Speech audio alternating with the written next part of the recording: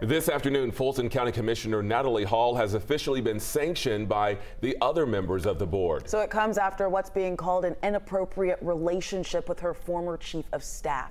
So they actually voted to censure her because during court proceedings, Hall acknowledged a sexual relationship with that former staffer.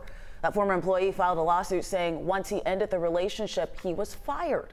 During Wednesday's commission meeting, residents called for Hall's resignation amid a heated exchange between commissioners and a very colorful public comment section.